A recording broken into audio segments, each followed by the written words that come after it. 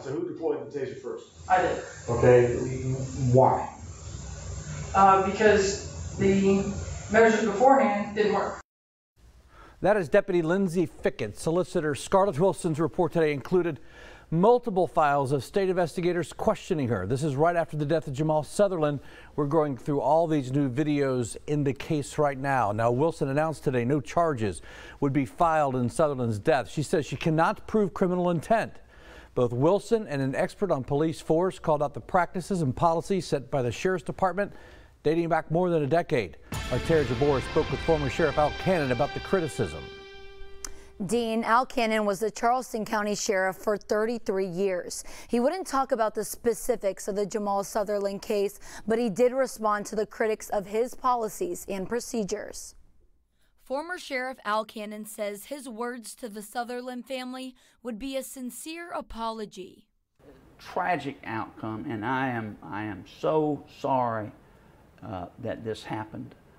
As a parent, I, to the extent humanly possible, can relate to the idea, just the idea of losing a child. And while remorseful, Cannon says deaths do happen in jails.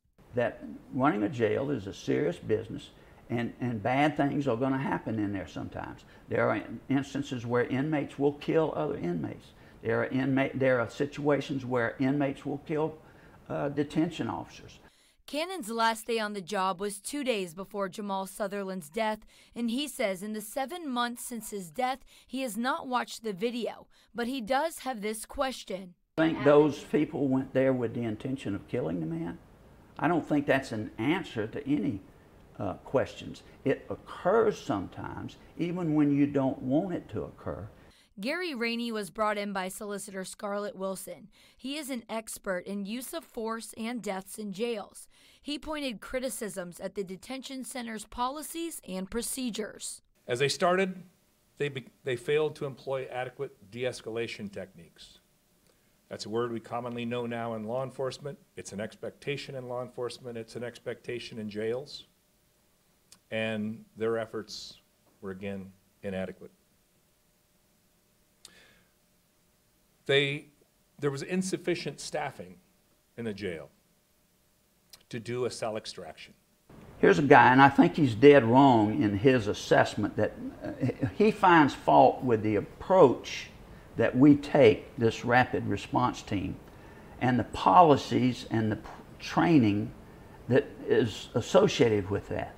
Al Cannon says officers face a lot of challenges on their day-to-day duties. He says it's easy for everyone to point a finger at him since he's retired.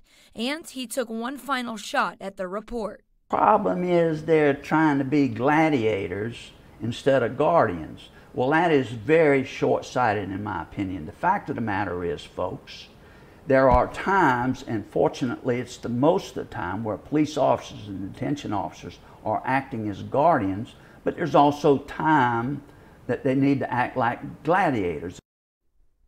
And Solicitor Wilson says that South Carolina is one of 8 states where excessive force laws aren't in the books. Working for you live in the studio, Tara Jabor, ABC News 4.